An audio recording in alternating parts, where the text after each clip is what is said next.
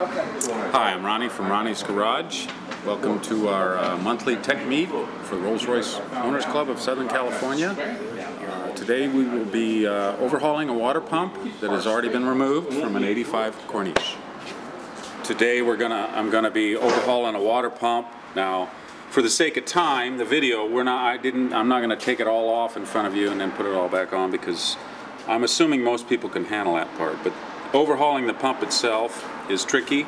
I've had a lot of mechanics, and I have damaged a number of these trying to put them together. This is off of an 85, like I said. When they went to the fuel injection, silver spirit, and spares, they changed the water pump a lot. The bearings and the seals and all that are way different from the Shadow.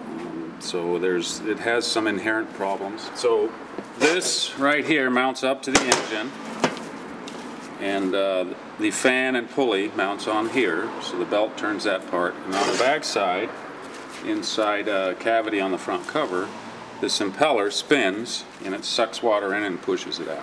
So that's how it works. What type of gasket is used? This does not have a gasket. This has an O-ring that sits in a groove. Okay. There are 5 or 6 bolts that hold it on the car, and one bolt is a different size, so you put it back on the right way. It has also indexing pins.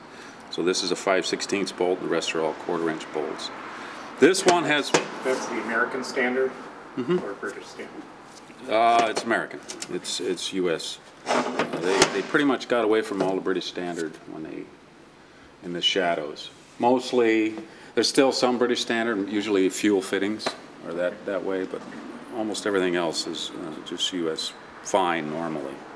Hardly any coarse threads. As you can see, there's some corrosion on this. Somebody has punched this shaft here.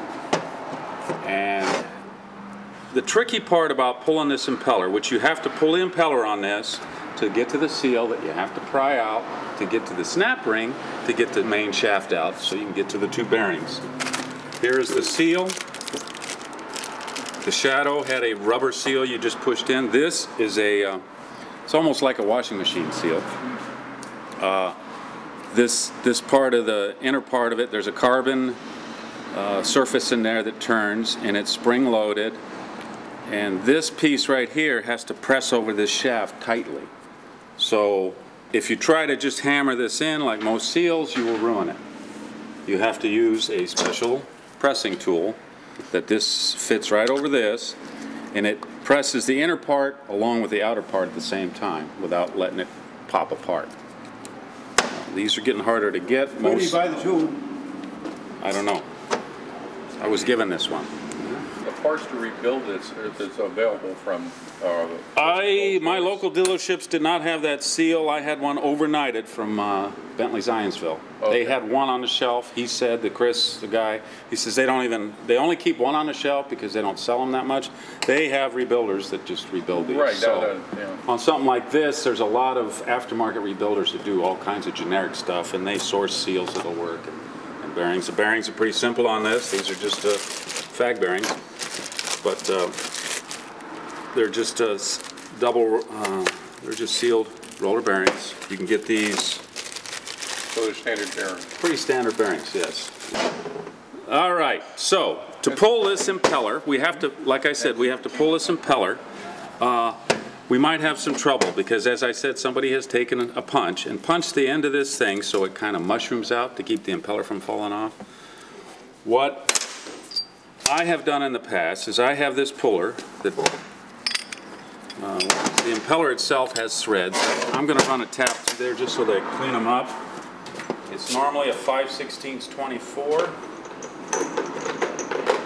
unless the holes have been damaged, then they can do something else.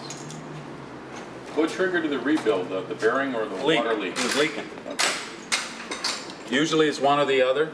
Yeah. Usually what happens is the seal will go bad and it'll wash all the grease out of the bearing. Ronnie, is this off that Corniche over there? This white one right behind you. I didn't see that. Yeah. All right, so. Ronnie, I've heard when the seal goes bad in these, they leak faster than most other cars. Not on this particular seal. On the Shadows, yes.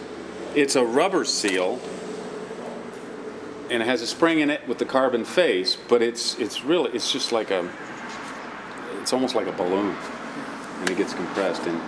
And average lifespan on a water pump for very early Spirit, I think, and then Shadows and all those, that series is, even the Cloud 2s and 3s had the same seal, 7 years. That's about it. They just give up. All right, so. Did you have to pull the radiator to get this out? No, I didn't. So what I'm doing now is there's 2 threaded holes in here that are 5/16 24. I'm just running it, since they were full of rust, I'm just running a tap through them so that my bolts will go in there. You don't want to go too far, it doesn't really matter, but you could ruin your tap if you bottom out. Is that a synthetic rubber seal or is that natural rubber? I don't know. I don't know. It's yeah.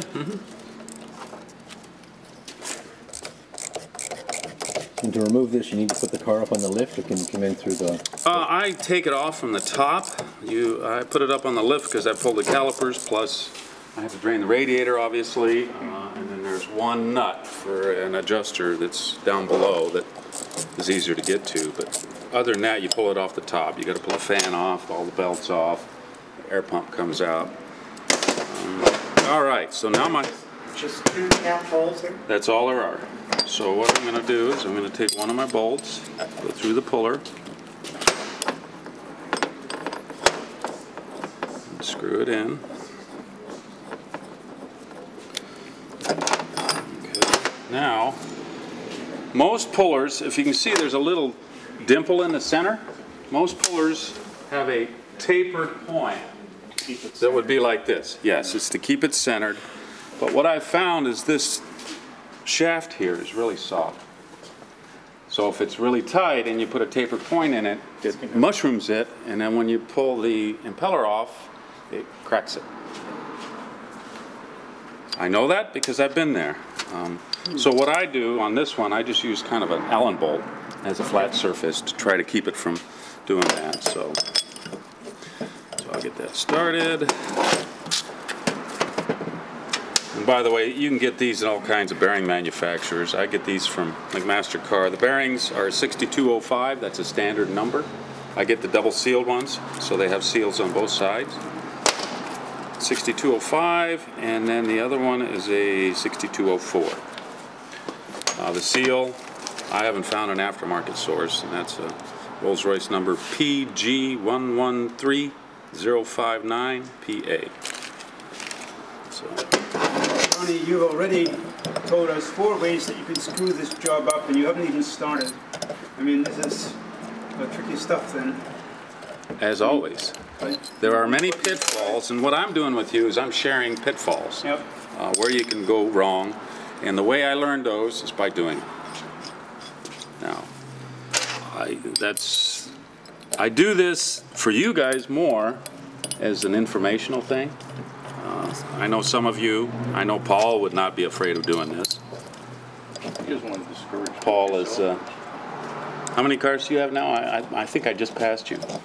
I think I'm 6. Oh, yeah. Well, do parts cars count? Or Oh, then I got more than that. 6. But you don't have, well, you have a shop that you teach at, so you're fortunate. right. All right. We're gonna spread out. So let's see. Grab a wrench. I'm up to 9 right now, I think. Oh, I'm not up. You're ahead of me. Yeah. And how many do I drive? I can drive 3 right now. It's not bad. So anyways, here I got 2 bolts in there. You want them to be about the same height, otherwise your puller will be cockeyed.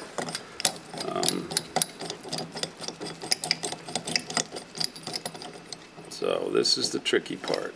Now, those of you at home do not have air tools like I do, so sorry about that. You'd have to hold this and be careful, but I like the air tools because I have them. All right, here we go. Oops.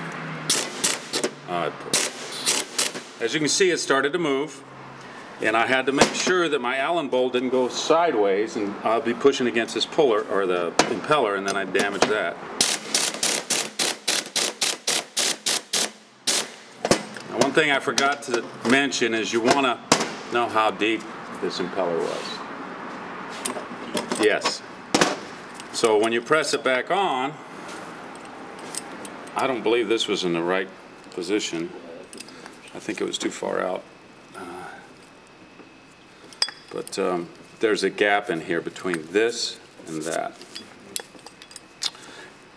More specifically, there's a gap between the front cover, because this fits into a cavity. Let me get the puller off.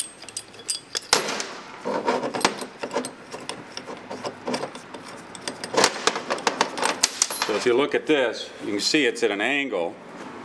So what you have is in the front cover, you have a cavity that pretty much matches that angle. In the center, there's a hole where it draws the fluid out, and then it throws it out because of the direction of this. It spins it out in a centrifugal way. So if you have this too far away, you're going to have too much gap in here and you won't be able to pull as much fluid. And if you have it too close, it could bottom out and destroy the cover and cause you problems. Not super dangerous, critical either way. This is a pretty efficient pump. Not like the earlier, like the Cloud is pretty critical, and even the early post-wars, they have just delicate little impellers, so you got to make sure you get it just right. All right.